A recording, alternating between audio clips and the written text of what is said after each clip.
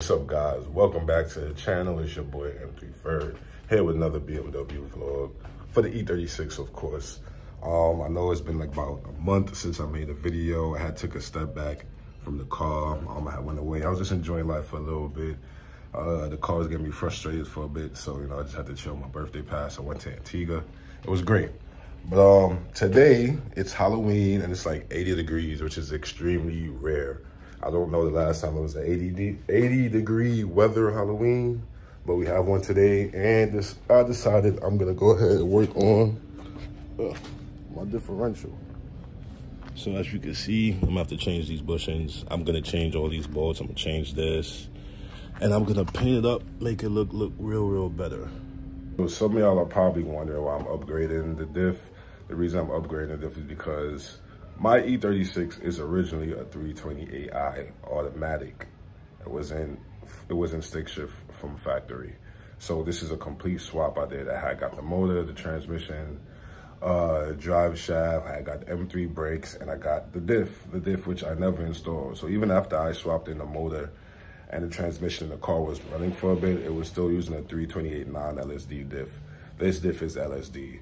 So actually gonna have to swap the flanges from my 328 diff onto this M3 diff because I'm not using M3 axles, and the shafts on the M3 diff wouldn't work. They're not compatible with the 328i axles. So I'm gonna take the flanges off, but that's later down the line. For now, I'm gonna probably just take them off, block it off for something, clean it up, paint it, and let it sit for a bit. And then I'm probably take the bushings out. Or maybe I should take out the bushings first before I paint it.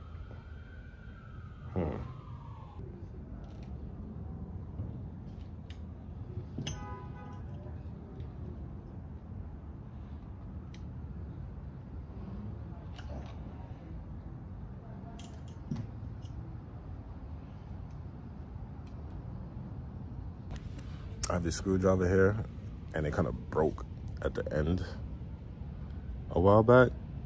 So what I would do is I would just take it and like put it in between, as you can see, put it in between there, and just use a hammer or mallet, whatever, and just like knock it in, and then just like dig out the rubber. So I just wanted to show you this before it actually comes out, because I made some progress with it, or whatever the case is. I'm gonna clean this up after I get it out, make sure they're smooth and stuff like that. But yeah, it took about 45 minutes to do just one. Probably gonna take me another 45 minutes to do the other one. I'm not gonna record that because you guys are just gonna be bored. Instead, basically what the goal is, we're working on the diff, of course, is to change the bushings, which I have right here from Condor. And it's funny, I'm actually gonna use these right now because I bought these probably in like 2018, 2017. These are the two bushings that go right here. Well, one goes there, the other one goes in the other one, obviously. And then I also ordered the bigger bolts and the other bushing. This is the bushing that's on the car. So I'm gonna remove that on the car. Then I would have to tap the differential. I wish I could show you, but it's on the other half. Oh, so basically you see this hole right here? I have to tap that and make it bigger for this bolt right here, because this is a bigger diff bolt, because the original diff bolt tends to snap when you're going faster or whatever the case is. And since this is a turbo build, I'm gonna be going faster, I'm gonna upgrade that bolt. And then alongside with that, since I'm gonna be working on the diff, I'm gonna drop the whole rear subframe. And then I have my subframe bushings that I'm gonna install. Those are also from Condor. I literally ordered all this stuff like years ago, and I just never got around to like completing the full complete swap because I never got to the differential part.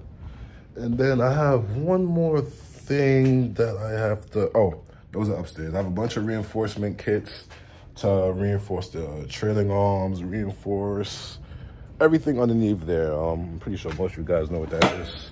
Then I even have the bushings for those as well. So basically when I'm done, the whole rear end of this car is gonna have new bushings, gonna have new bolts, and brand new diff.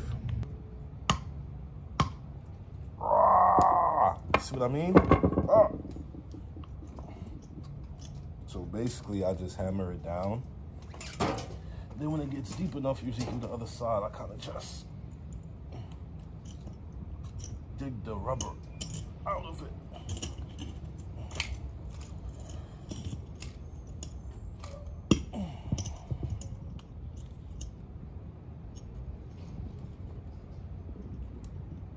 So I was finally able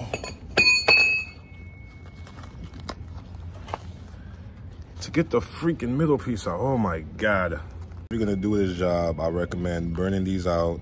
I recommend getting the proper bushing removal tool to remove them. So since I got the middle part out, which is right here, it should be simple to get the rest of the bushing out. All I'm gonna do is continue doing like I was doing with the rubber, and just put it on the edge and just like tap it a little bit just to bend the bushing, and then hopefully that should come out after that. And I already started that already, so it shouldn't be much to like tap this out. And it actually came out pretty easier, way easier. There it goes right there. So as you can see, what I did was I just took like the flathead. I kind of just tapped it at the top. When it broke in half, I kind of bent it, and then it was easy to come out after that. As you can see from inside, I was really chiseling at this thing with the flathead. It's nice and clean in there. I do got some little marks right there from me chiseling at it with the flathead. I'm gonna sand that down, make sure it's nice and smooth. I'm gonna start working on this, but I'm not gonna record it because it's gonna be extremely time consuming. So next time I see this, this is gonna be out and you're gonna see it in 5, 4, 3, 2, bow. So this bushing, which is right here, I guess this one was a little bit more worn out than the other one, because that one probably took me like 20 minutes to get out. Came out real smooth and easy. So I just took those off for now because I actually want to fully clean it, and I put some bags inside the hole so nothing would go in there in none of the cases. And for those people watching, if this is like your first time working on a diff like mine, this is my first time working. Anything you guys see me doing in a video to my car, it's my first time doing it. And working with the diff, just to let you guys know, 2, 4, 6, all 16s. These two are 17s. These are 8s. I can't remove this plate at the moment because I don't have an 8. I'm gonna have to borrow one from my friend, or I'll probably just go buy one right now actually, and then remove it. And then I'm gonna clean that up. I ordered new hardware for it. The hardware looks great. It's coming from Germany. I'm just waiting for it to get here. I ordered new seals for the flanges. Well, not for the flanges, for inside the fucking diff. Whatever that part is called, I can't think right now.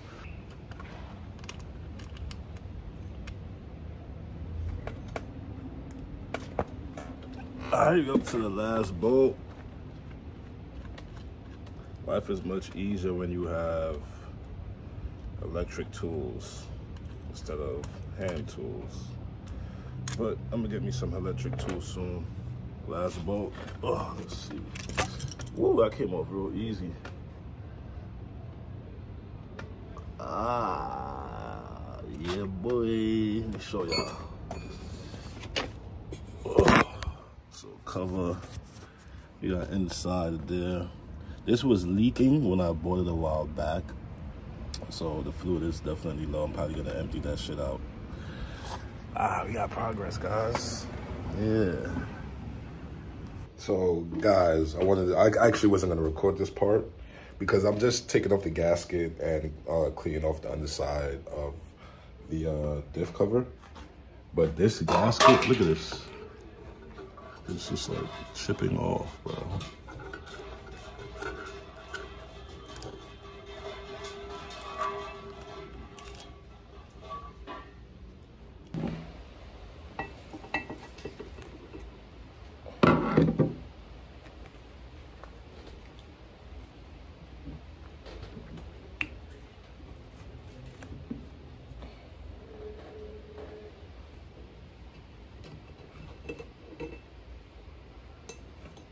they actually have the proper tools to do this.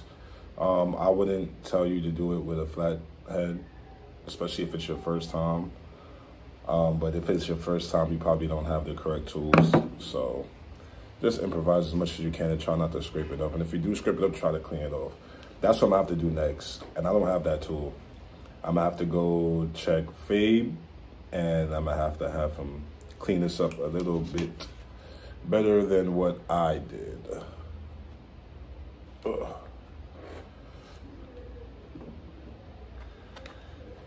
I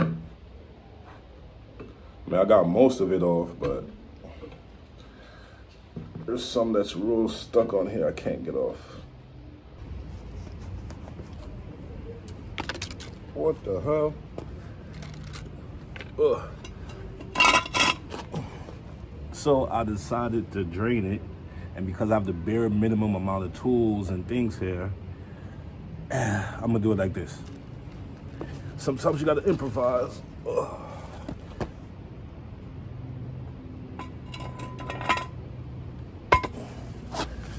Let's see if I get this.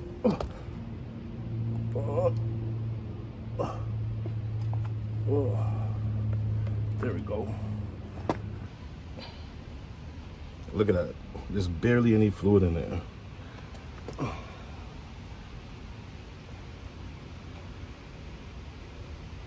It's a good thing I opened this up, checked it. But I recommend, if you get a new diff or you buy a diff that's used, just buying a diff in general, you should do this stuff. This is something I just learned to do on my own. So yeah, it's not that hard. As long as you got like a brain that works, you could find things to improvise, especially if you don't have the tools. You figure it out, especially if you're like motivated to really get this done. I'm motivated to get my car running. I really want to get it done. So this is stuff I got to do, especially when I don't have no tools. I mean, I've been buying tools piece by piece, but the bigger ones I need are more expensive, and I could actually just buy car parts that I need right now and just ask for his tools. Y'all ever seen somebody balance a diff on a jack stand? This actually works out perfect because I could really look inside and I could spray it out with some what was it called? I can't even think at the moment. But I could clean it out. Y'all seen that leaf just now?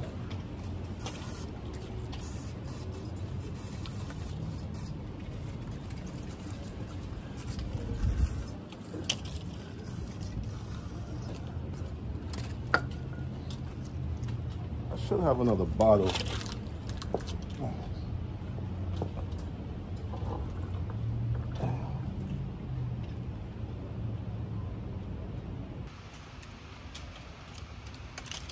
All right, guys, I'm an idiot. I'm an idiot because I just went to Arch Auto Parts and I bought some sandpaper, and I bought that 16 that I didn't have, and I could completely sand this. So I started doing that, and it looks better than before, way better. So Fabe, if you've seen that, disregard that comment. I don't need your help. I got this myself. So yeah, you can use sandpaper, just sand it down. Get that old. I'm gonna put this bed on. Put it on the floor.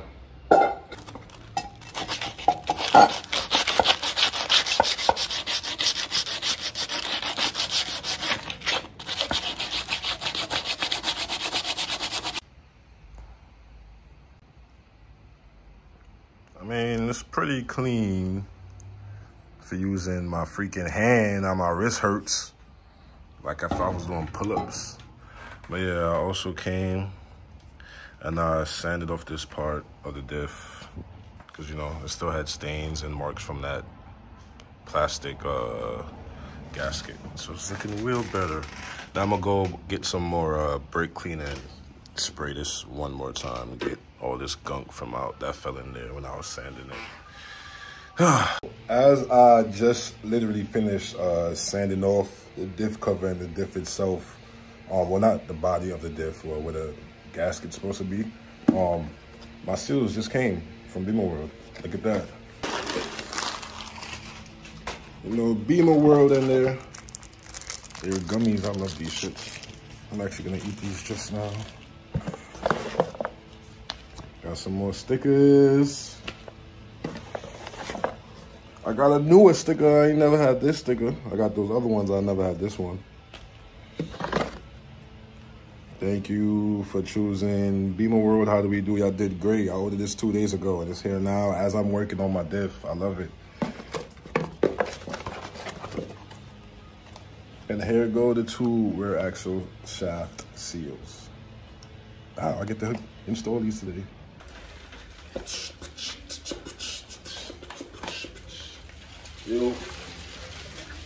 So basically, it comes with the seal and the snap ring that goes inside the diff. Let's start doing that. All right, guys, to remove this, you gotta remove these 6 bolts. These are 13. Once you remove them, you'll see the seal and the pin inside that you gotta remove with a pick. I decided to do it on the floor because, as you can see, the table I have over there, I don't think it's gonna be sturdy enough for this heavy ass diff. And I'm not gonna balance it on the jack, so I'm gonna do it on the floor. I can have a lot more leverage. Just crack it real easy. Oh, this one's a little tough, but.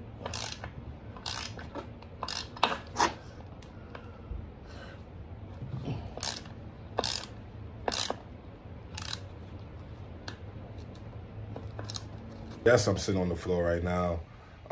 It was much easier to work on a diff that way.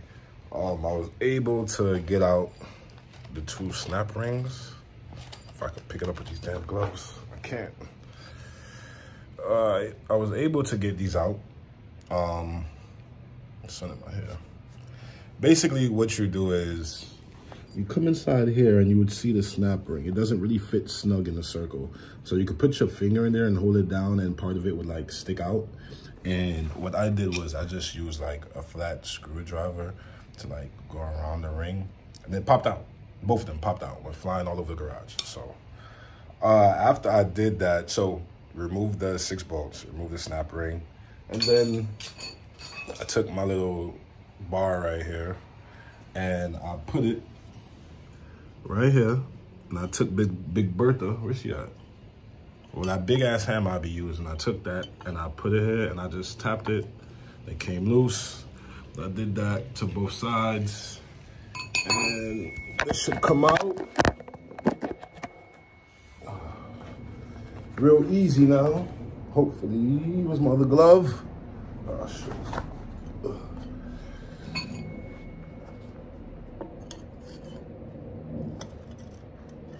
You're gonna go all the way around and make sure it comes out perfectly.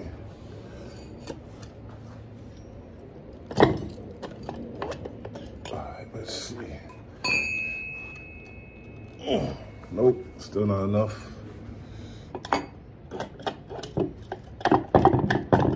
All right, let's see if I can pull this up. No, I can't. Ugh.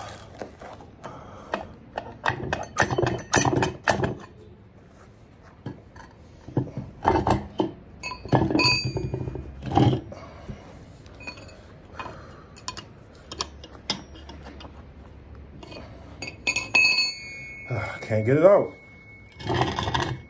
Let's try this again. Let's take 5. All right, we back from that take 5. You know what's so weird? I'm still struggling on the right one. As I'm struggling on the right one, the left one comes out, no problem. You cannot make this up. Oh my gosh, so, man, I have to do that little, I don't know, that right one didn't want to come out just now for some reason. I literally had to knock like the right side and go back to the left side, go back to the right, back and forth. I tried to do it one time, but it wouldn't come out. Oh, this thing is greasy as shit. Good thing we got gloves. But there goes the seal right there that we're gonna change. And apparently the seal's supposed to sit exactly where the original seal is, because if the seal is too deep, it could block the fluid from flowing in the diff, and you don't want that to happen, especially while you're driving.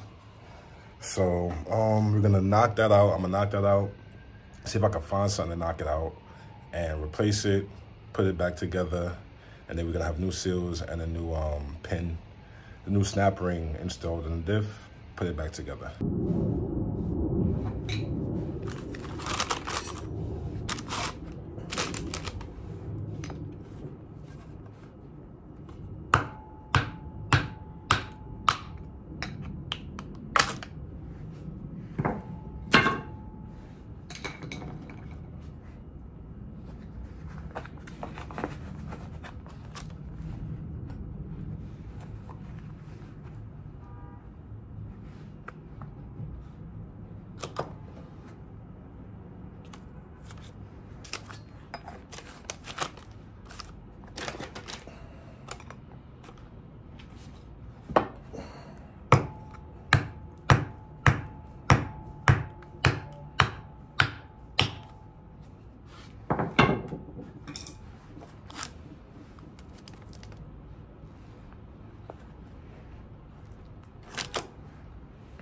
The old seals are now out. I just used a hammer and a flathead, but I didn't use a flathead. I didn't use it going left to right because it probably would have punctured a hole, so I did it up and down, which is still left and right, depending on how you look at it, but up and down so I could just like push it down the hole. Now I'm gonna install the new seals, and yeah, you can actually kind of see the line where the seal stopped. Some people like to mark it. I didn't mark it. Instead, I just took a picture. But it seems like I don't necessarily have to, because you can kind of see where that seal stops. The first seal is in. I'm working on the second one. I took my time when I did it because I don't want to damage this because I just got it. And you know, like I said, you have to put this back exactly how it was. So the seal, that hole right there, you cannot block that hole. So when I looked at it originally, it was just like that, like half of a full moon, half of a full circle, if that's what you want to call it. So you can say that's about the same. So yeah, just be careful when you do it, because a few times I went too deep, had to softly push this back out a little bit and then adjust it. So, you know, it's a back and forth thing. So I'm gonna start working on this one. My people, I got the new seals in. Old seals are out, new seals are in. And as you can see, that hole right there, you can see it a little bit if you look right there. It's not fully covered, but it's like halfway covered, which is how it looked when I took it out. I actually wasn't planning on doing all this to the diff, but I did anyway. And this is my first time doing this, like in life ever. So I'm actually real proud of myself for doing this with the most basic tools ever: a screwdriver, freaking mallet, not even a mallet, a freaking damn near sledgehammer, and regular hand tools. So I'm actually proud of myself for getting this done. The diff is right here. I'm gonna leave it like this because I do want to paint this over, and now that we're deeper inside, I can like really clean it. Use some brake cleaner, clean that out in there, and then after that, I'm gonna paint it, put it back together, and then I still have to wait for my new bolts and hardware to come. That's coming from Germany. Through DHL. DHL could take a little while, probably take like 4 or 5 days. But then I'm gonna connect everything once that is done, and then I'm gonna leave it and have it ready to get installed into the E36. All right, but before we actually install it, I have to drop my whole diff because we're gonna reinforce that entire subframe. Sorry about that. Big project, a lot of work coming up to do, and it's about time I start doing it, man. But you know, it's your boy M3 Ferd. I actually wanted to make this one video where I like take apart the diff, paint it, and do everything one time, but I'm clearly not gonna be able to do that. So this is part one. This is just how you disassemble the differential. So, and if I could do it, anybody could do it. If you got electric tools, that's even better. It took me about 2 hours fully to disassemble and put in the new seals. And I mean, that's not bad. But it's your boy M3 Ferd. Thanks for watching. Hit that subscribe. Look out for part 2 where I paint over my diff. I'm gonna paint over the cover, paint over the actual diff body itself, the case, I guess you want to call it. And yeah, hit that subscribe, man. I hope y'all enjoyed it.